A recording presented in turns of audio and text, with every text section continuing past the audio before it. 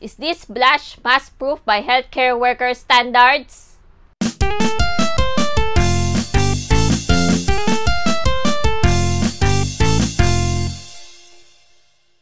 Hi! In this video, we'll be testing the Teviant Blush to Flash Blush On. I'm a healthcare worker by profession, and as a healthcare worker, we use different types of masks depending on which situation we are in.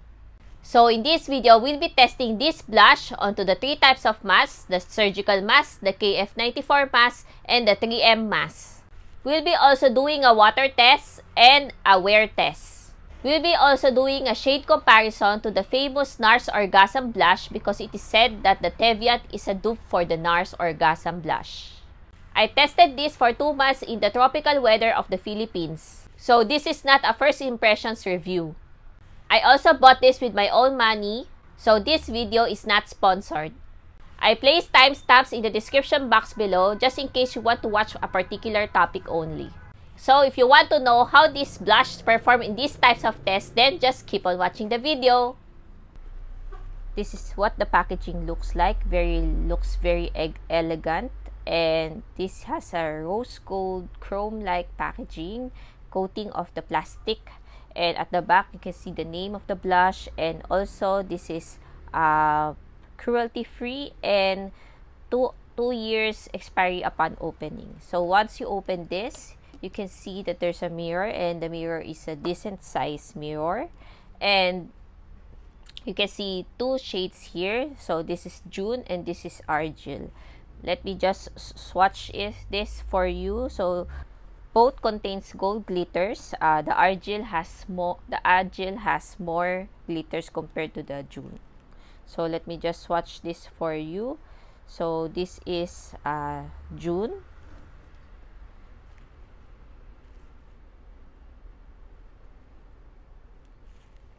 So this is what June looks like, and we'll swatch the Argil. And this is what Argil looks like. So there's a gold shimmer, and there's more for the Argil compared to the June. Now this is a dupe for Nars according to them. So we'll just compare this side by side with the Nars Orgasm. I have here the trials at the smaller size Orgasm. So we'll see how this compared to the Nars. So this is Nars. So as you can see, the Nars has a very sheer compared to the Teviant. And when you compare this side by side, the Nars Orgasm Blush has a more peachy tone to it compared to the Argil. Which is I think a little closer to the Nars Orgasm. So, but this has a more pink hue to it compared to this one. So as you can see, when compared side by side the swatches, the Teviant has more pink pigmentation compared to the Nars Orgasm. The Nars Orgasm has a more glittery or gold glitters compared to the Teviant, and it has a more peachy shade compared to the Teviant. Let us now do a water test to see if this is waterproof.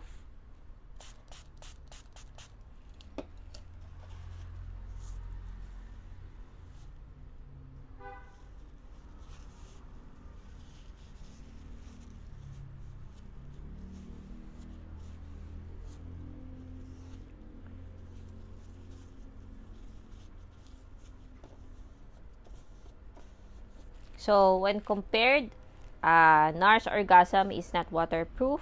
The Argil is not waterproof, but the June has a little bit of tint that it leaves.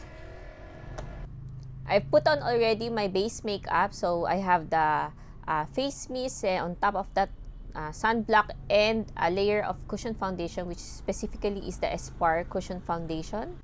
I'll do this side Dune and this one as Argil. This is long lasting as well in my experience wearing this for 2 months already. After using this for already around 2 months, this blush on is quite long lasting.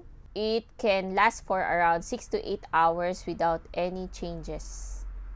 And now we'll proceed to the surgical mask test.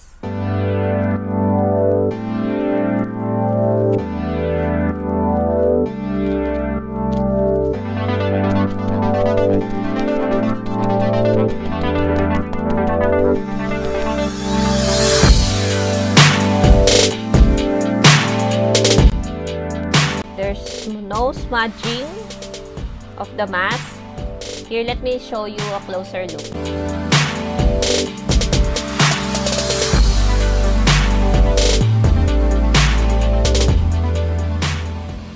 Hi! So, we'll be testing the Teviant Rosette for KF94 mask, and this is my before blush before I put on the mask.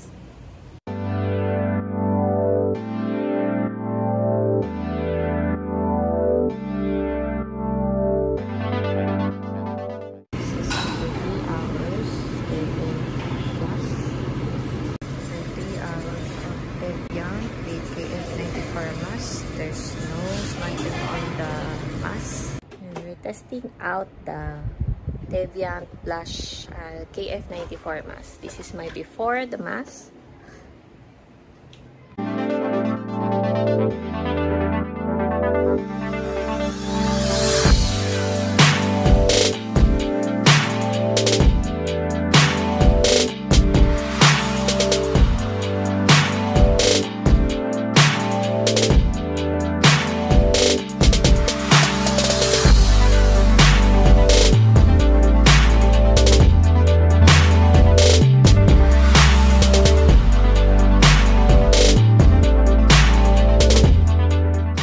And now, the most difficult mask, the 3M mask. Okay, so this is, I have in my face the Teviant blush. And we'll test this onto 3M mask to see if it is mask proof.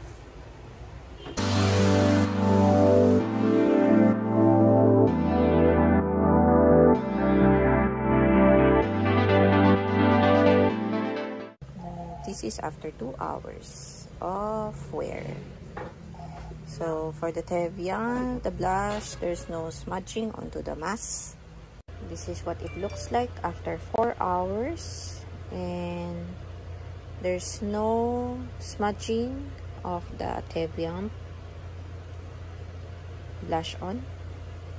So this is after 8 hours of wear for the Teviant.